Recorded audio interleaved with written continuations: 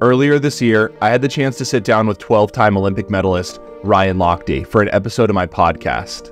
We talked about his rivalry with Michael Phelps over the years, his journey to fatherhood, and much more. But what you couldn't see was that Ryan was in an immense amount of discomfort, still recovering from his near-death car accident that took place just months before in November of 2023.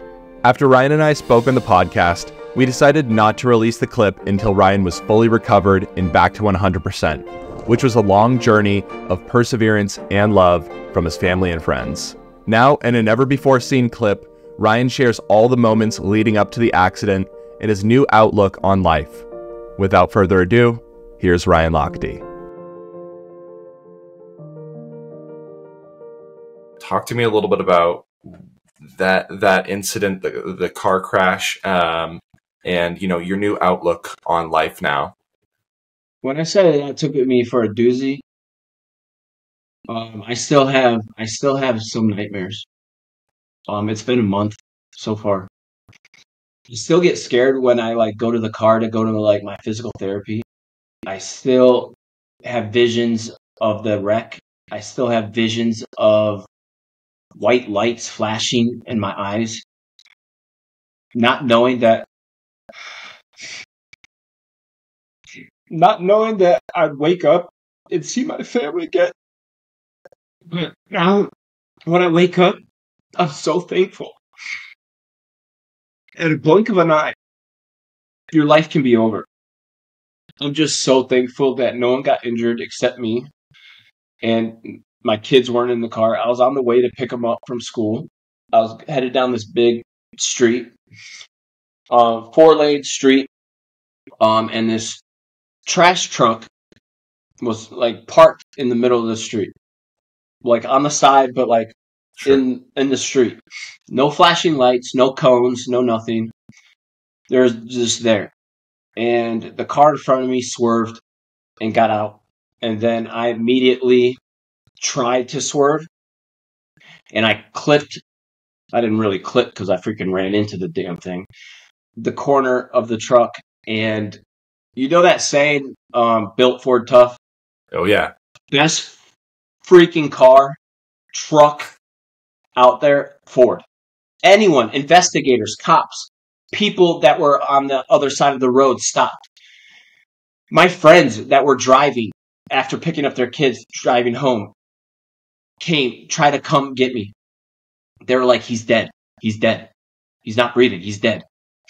Blood gushing from my head. Still have a couple stitches in there. Broke my femur. Completely broke my femur in half. Totaled my car. My car was indented. My truck, I meant, Ford. They built a freaking beast of a truck. I had a Ford F-150 Platinum Edition. It was a beast. A beast. Luckily, thank God that I only had a broken femur and a couple stitches. It's still hard for me to walk, but I'm doing PT. My health is there. My kids are safe. Everyone else is safe. That was the people that were in the truck. Everyone's safe.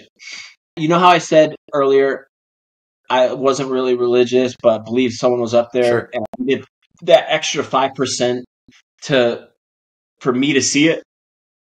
I saw it. Yep. God was watching me, and it was like, it's not your time. Scariest freaking thing I've ever been. That, and when my son was born, I was scared shitless because I didn't want to fail as a father. Being in that crash, I knew he saved me. And the investigators said, anyone, I've seen this multiple times, and usually I have to go to the hospital and put someone's hand in handcuffs and tie them to the bed because they were drinking, but you weren't drinking, or I have to tell their relatives that he's dead. I can't believe how you did this, but you have a savior. And I mean, I guess I'm a cat that has 9 lives. I don't know what life I'm on now, but it saved me. And like always, it's a bump in the road, a huge bump in the road, but I got to keep moving forward.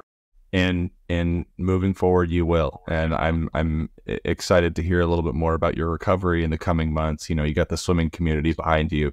cheering you on, and we're wishing for the best for you, Ryan. And on a little secret, my head coach from University of Florida, Greg Troy, best coach in the world, was checking up on me, being like, "Hey, I heard you were in a wreck. Oh my gosh." Well, the best thing for physical therapy is swimming. I'm like, "Screw you, coach." I'm like, "I am not swimming.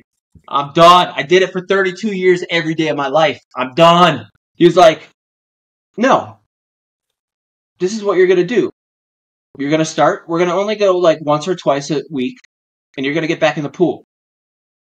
And you're going to break a world record doing masters." I love that. I'm like, "Okay, you're the boss. I got to get my leg better first." Sure. Hey, all in due time. All in due time.